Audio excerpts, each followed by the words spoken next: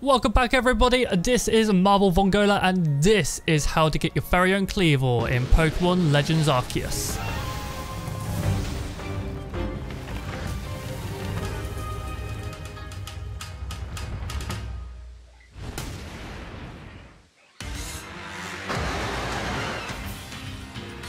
First we want to go to the Obsidian Fieldlands where we can find the Grand Tree Arena. This is where we can find Scythers. Now, we're not going to get any Scyther. We are going to get the big boy. We are going to get the Alpha, as they are, well, you know, Alpha.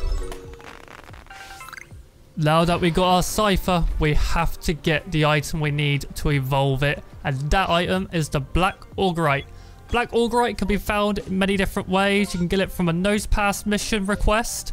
You can get it by using Ursaluna to dig up treasure.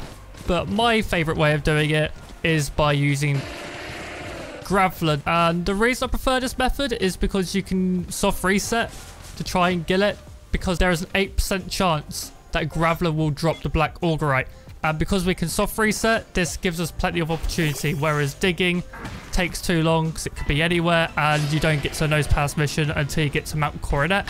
So this is the quickest way you can actually get Kleavor in your game early.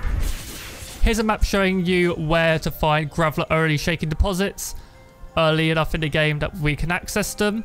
And if you want to make sure you can keep soft resetting, make sure you save before attacking the Graveler shaking deposit, so that way you can keep going back.